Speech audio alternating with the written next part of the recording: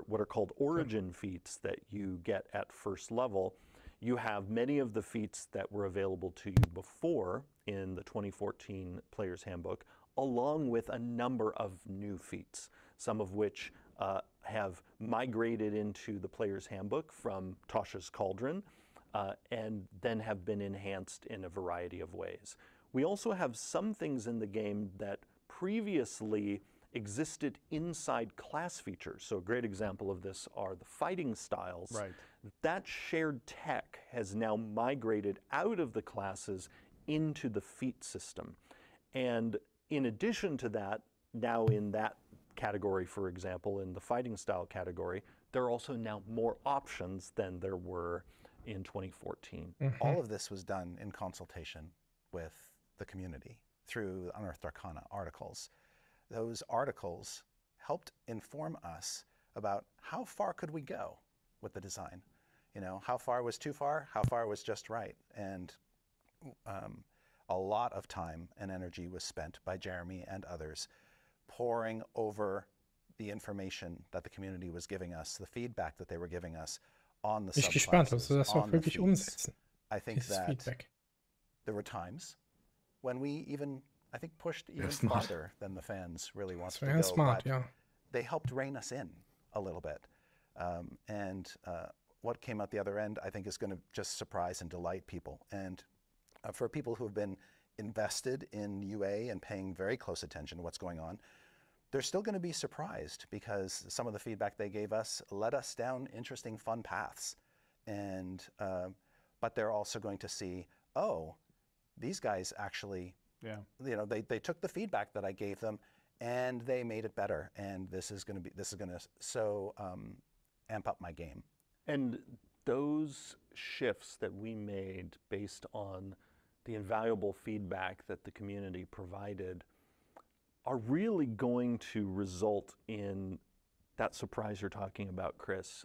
Like, for example, in the Unearthed Arcana process, we tried several different approaches to inspiration and how that rule works. Well, the version that's in the Player's Handbook never appeared in any of the Unearthed Arcana articles, but it was inspired by feedback that we received, because and it is now called heroic inspiration.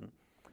Rather than dealing with advantage, which is what inspiration did in 2014, we realized this rule needs to play better with the rest of the game.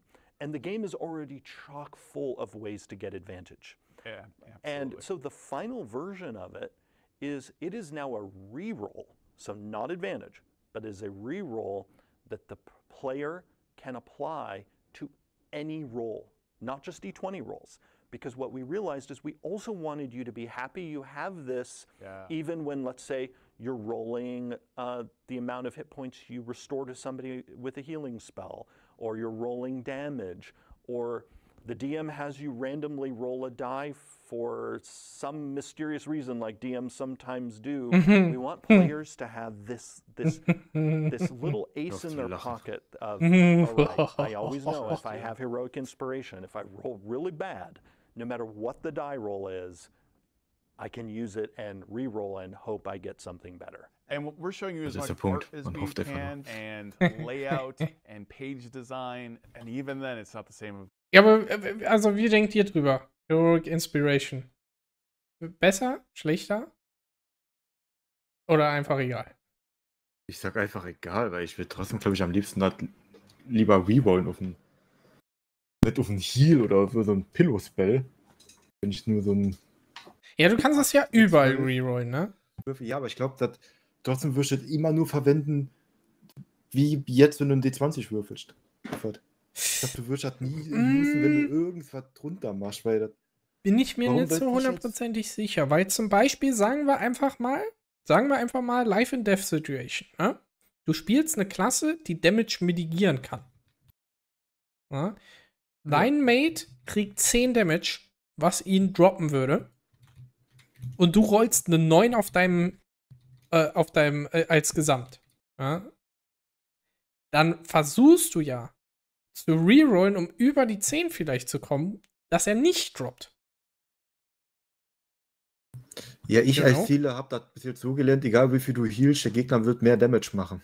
Ja gut, es geht ja nicht nur healen, es geht ja auch Damage mitigieren oder sowas oder so ein Shit. Du kannst ja auch safe. Ja, aber trotzdem sehe ich nicht drin, warum du ein D6, ein D8 oder so ein Reroll sollst.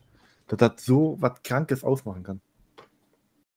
Dass du das nicht lieber verwendest für diese klassische D20-Logik. Hm. Ja, Also gut, okay. Du hast halt. ist nett, es gibt mehr Möglichkeiten, ist cool. Aber ich glaube, die Situationen sind viel zu spezifisch, dass man das wirklich merkt. Aber dann im Core ist es geiler, einen Reroll zu haben als Advantage. Jo. Also würde ich jetzt persönlich auch sagen. Also ich habe halt lieber einen Reroll, als dass ich Advantage auf irgendwas bekomme. Und ich glaube, es ist sogar, wenn ich das noch von dem Unearthed Arcana weiß, es ist einfacher, diese Heroic Inspiration zu bekommen.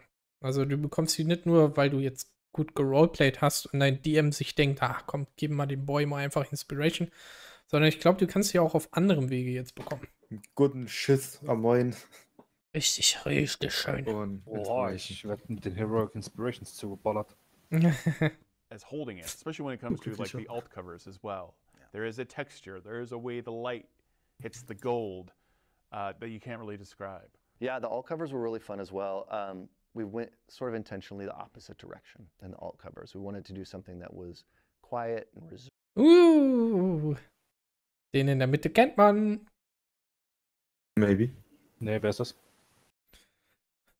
Hast du denn nie Baldur's Gate gespielt? Nee.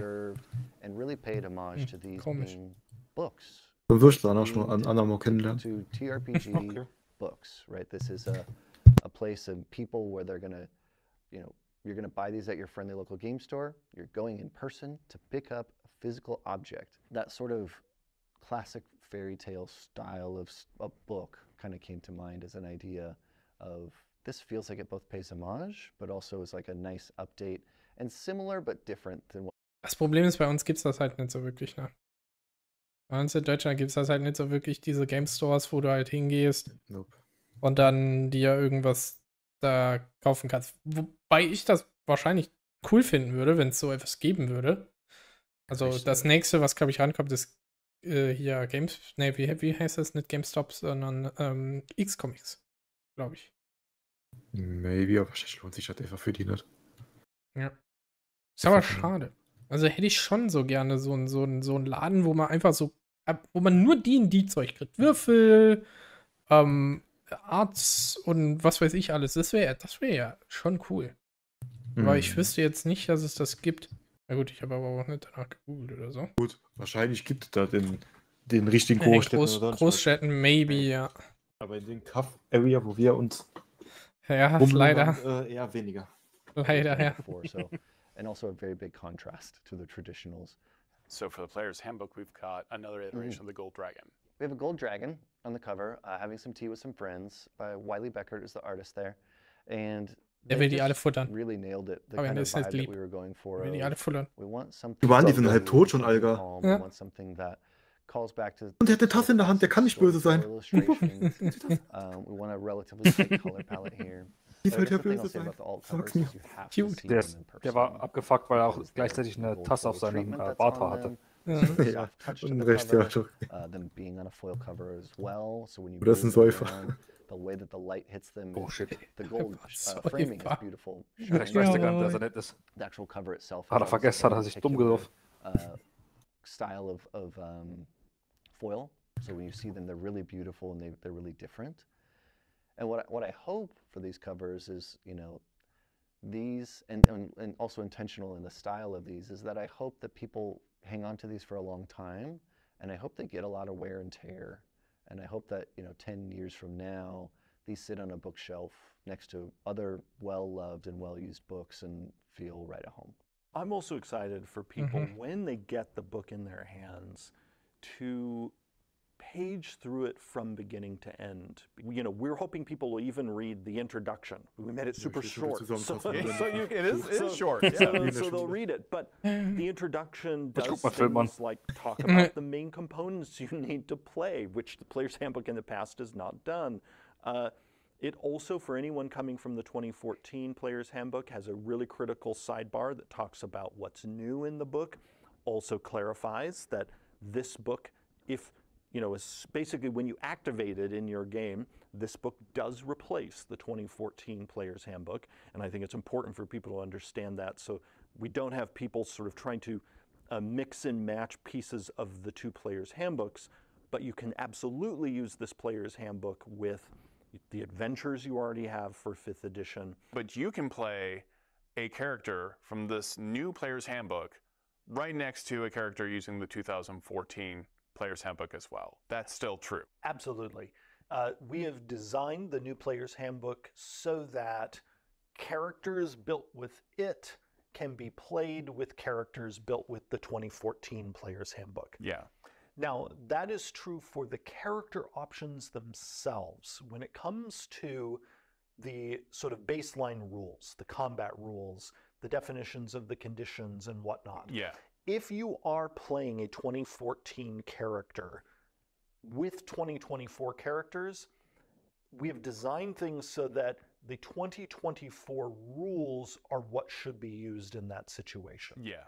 Because those rules can handle a 2014 character being present, but the 2014 version of the rules will grind in a few places with a 2024 character.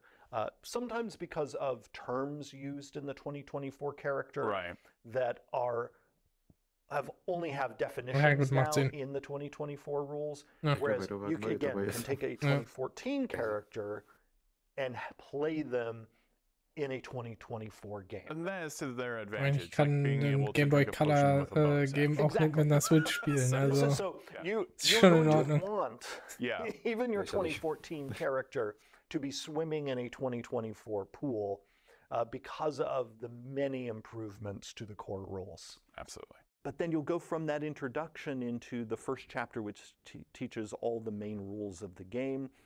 Also sort of gets you used to referring to the rules glossary, because the book often, rather than going super deep on a particular rules topic, will give you the basics and then send you to the rules glossary for the nitty-gritty.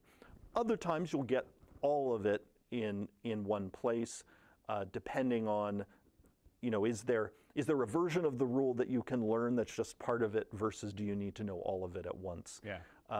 And that first chapter has longer examples of play than we've ever done in a player's handbook and those before. are fantastic. It's like you even have like art of the players around the table, and this happens, and this is what you rolled, and this is how that affected the game. Along with commentary that explains what it is that you're reading about in that example of play. When you get to the character creation chapter. Ja, das Ding ist halt,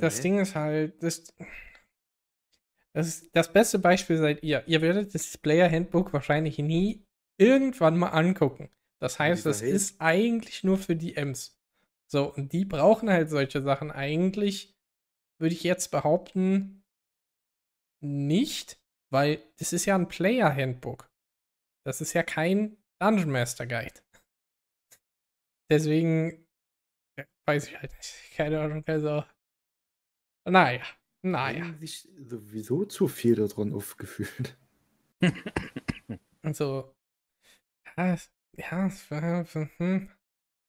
Also schwierig. Also ich würde halt auch behaupten, ich weiß nicht, wie viele Spieler es gibt, die sich wirklich das Player Handbook da durchlesen. Also da wird es nur ein paar geben. Die meisten werden sich an den Tisch setzen und werden sagen, DM, sag mir, was ich tun kann und was nicht. Hört sich schon eine sympathische Logik an, ja. Theoretisch halt eigentlich bad ist, weil ihr solltet selber entscheiden können, was ihr machen wollt und euch nicht das von eurem DM sagen lassen und auch nicht die Regeln von eurem DM diktieren lassen, aber ja. DM-Klammer Ja. Wir haben ja einen DM, der das alles macht. Ja, ist gut. Ja. Ist super sogar. Jetzt spielen wir dann diese Woche meine Story, oder wie sieht das aus? Oder gehen wir nur Sushi futtern?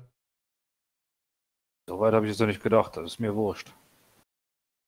Okay. Noch warten, was Eva jetzt sagt. Das wohl Eva, ja. Ich weiß ganz genau, dass Eva sagen wird, ja, können wir machen, aber nur Freitag. Und dann treffen wir uns am Freitag. Ja, gut, okay. Ja. Überstunde, wie oft da noch? Ich rede mit deinem Chef, kein Problem. Eva hat am Freitag frei. Also, Kevin. Wann bist du fertig mit der Schaff? Ich? Fängst früher an? Wenn ich mit dem fertig bin, vor 19 Uhr hat er nicht Feierabend. Rufst du die ganze Zeit bei mir an, oder was? Wenn Patrick bei meinem Chef anruft, rufe ich bei seinem Chef an. Kannst du ruhig machen. Perfekt. Mein Chef hat Urlaub. Sehr schön. Meiner nicht. Nee, das ist mein wieder da. Are going to be brought step by step through the character creation process in a way that we've never done before, with also a lot of handy sort of get started quick bits in the chapter. Here's an example. When it comes time for you to assign your ability scores, if you've ever struggled, whether you're a brand new D&D player or maybe you're a veteran player but you're playing a class you haven't played before and you've struggled with, well, how should I assign my ability scores? Particularly if you're using the standard array or point by. Well, we now provide suggested ability score arrays for every class in the book so that you can get started playing quickly. If you really love optimizing your character, and when you choose your background, you're not just interested in its story implications, but you're really interested in how it's going to affect your ability scores. Well, knowing that there are players where that kind of optimization is important to them, the character creation chapter has a table that tells you, here are the backgrounds to choose if you are looking for backgrounds that bump these certain ability scores. That's fantastic. And we provide that kind of assistance throughout the chapter. It goes even further than making a character at first level. It also provides rules for making a character at higher levels. We really want people to embrace this idea we've talked about throughout 5th edition, that if you're playing with a group of experienced players and you want your brand new party to hit the ground running as a group of adventurers, we encourage you to start at 3rd level, not 1st. 3rd level is when every class now gets their subclass and all of their main class abilities. And to support starting at 3rd level, we have now the rules for starting at that level in the player's handbook, as well as at any other level. So if you want to start a character at 8. Wobei ich dann wieder sagen muss, warum hat man dann die ersten 2 Level? Wenn das richtig coole erst mit Level 3 quasi losgeht. Er hat gesagt, mit Skilled Playern vielleicht, dass wenn du wirklich gar keinen Plan von irgendwas hast, dass du nicht direkt mit all deinen Features anfängst, sondern erstmal langsam anfängst, um zu gucken, wie funktionieren die Basics, wie funktioniert der Kampf. Und dann mit dem nächsten Level kriegst du das nächste dazu, mit dem nächsten Level. Ja, muss er haben. Level 8 nur da, um in das Spiel erstmal hinzukommen, wie man würfelt, was man macht. Da geht's ja nicht. Normalerweise fightet man ja auch nicht nonstop auf Level 1 und 2. Normalerweise. Sag das mal bei der Story. Weil das ist ja gefühlt auch das schwerste Level. Ja. 1 und 2 ist. 1 und 2. So, das ist. Da kann gut laufen, aber da sind 3 hart. Und die können dir die Hölle. Ja, 1 und 2 ist hart, definitiv. Also das ist Hard Mode. Ich hoffe, das haben sie halt ein bisschen angepasst. Also maybe haben sie darüber ja auch gedacht. Ja. So, das ist das. Low Level und wirst plötzlich one-tapped. Wirklich ge-one-tapped. Wo ich wirklich gespannt bin, ist dann auf das erste Abenteuer, was rauskommt und dieses Regelwerk wirklich drin hat. Weil das aktuelle ist ja Awakener Eye of Ruin, was wir ja am Spielen sind. Das ist noch 2014. Das kann zwar mit dem neuen Regelwerk gespielt werden, aber es ist basierend auf dem 2014er Regelwerk. Ja, ich würde sowieso die Regeln komplett ignorieren, bis man eine Story anfängt, eine neue. Ja, das ja sowieso. Also das sowieso. 18th level, because your DM wants you to dive right into epic play. The rules for that are in the player's handbook too. Ich glaube nicht, dass die da Level 3 sind. And then You go from there Krass. to Klar. classes, character origins, feats, Woher willst du das wissen? equipment, and spells. And also the Stimmt. species have been, there's a lot of new there as well. Like the Goliath, all I can say is the Dragonborn feel very Dragonborn now. The Goliath feels exceptionally Goliath now. Just the fact that there are species here who were in the 2014 Yeah, the Goliath play- wasn't in there. The Goliath wasn't there, the Aasimar wasn't there, and the Orc wasn't there. So all three of those species now join other options that were present in 2014, and Eine all Bombe. of them have been enhanced in various ways. The community got to see an earlier Wait, es gibt keinen Ork? Es gibt doch einen Ork. Du kannst doch als Rasse einen Ork wählen, oder? Auf jeden Fall kann man einen Halborg wählen. Das müsste ein Ork eigentlich auch gehen. Es müsste Ork geben, aber ich glaube, er hat das gemeint, als 2014 das Regelwerk rauskam, ja, gab es gut, die Klasse ja. noch nicht. Das kann gut sein, ja. Und Dass Asimar es wieder das ausgab, noch ja, nicht gab. Wo ist denn das da? Classes, Character Details. Gibt es hier Rassen? Ah ja. Es gab auch keinen. Ah doch, Halborg, ja. Aber es gab keinen vollen Ork, okay, ja. Aasimar ist auch eine mega geile Klasse. Also ich finde Aasimar einfach geil. Hätte ich auch fast gespielt. Mhm. draft of those enhancements in the Unearthed Arcana process, but since our game development continues beyond then, you're going to see even more. Great example of this, the Orcs Adrenaline Rush. The last time people saw it recharged only on a long rest, but in the final version actually recharges on a short rest or a long rest. The Aasimar, for people who have not yet seen the new version, rather than choosing a celestial revelation that is sort of fixed for the rest of your character's life, you now get to choose that whenever you use that trait. And so again, there are fun new options everywhere in the book, species included. Now, not only is the new Player's Handbook available for pre-order right now on DnD Beyond, you can find that link in the video description, but Einmal also kurz the new core Werbung. rulebooks, both digital and physical, are available for pre-order Ich habe as ja a keine bundle that Description includes gestellt the schon new können. Dungeon Master's Guide, the new Monster Manual, and the new Player's Handbook. Can you tell me a little bit more about what's new in the Dungeon Master's Guide? First and foremost, the Dungeon Master's Guide is bigger. Like all of the revised 5th edition books, we have added pages to the book.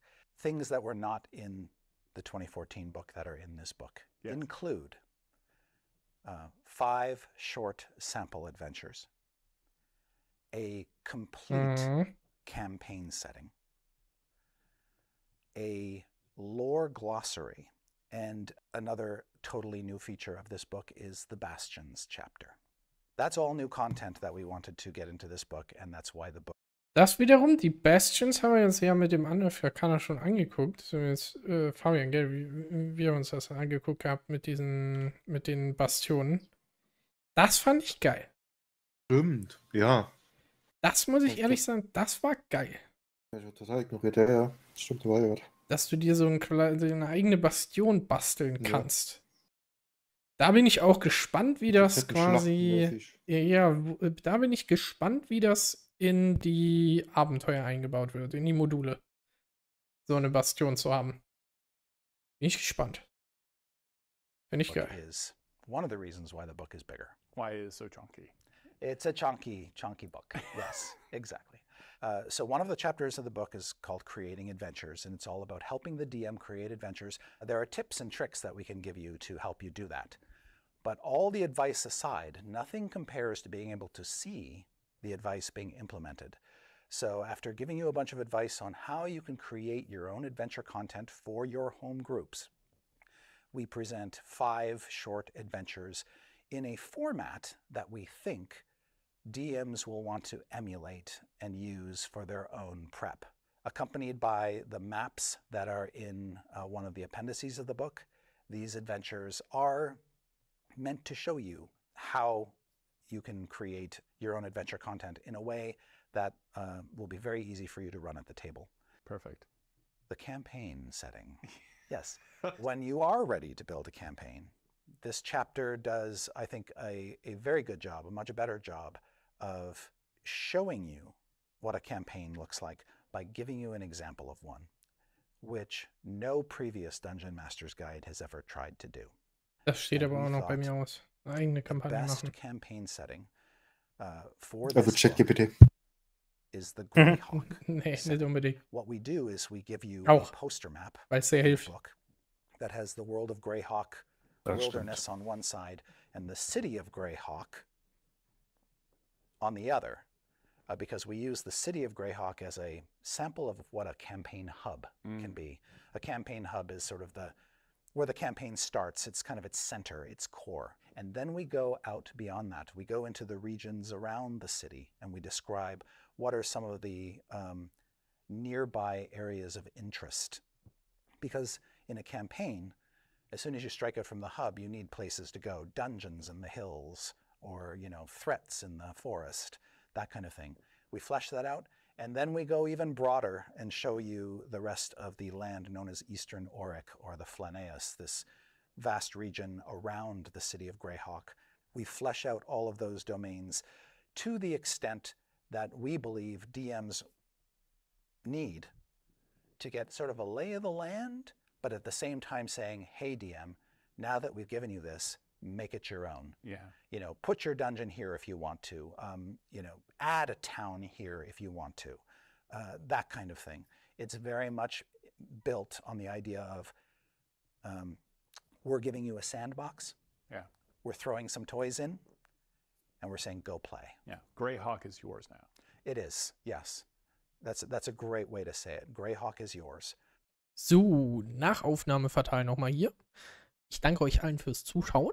Und wer es noch nicht wusste, aber dort unten ist dort unten irgendwo, da ist so ein Like-Button. Den könnt ihr mal smashen. Und vielleicht noch einen Kommentar hinterlassen. Und wenn ihr das getan habt, lasst ihr vielleicht sogar noch ein Abo da. Und ich freue mich drüber. Dankeschön.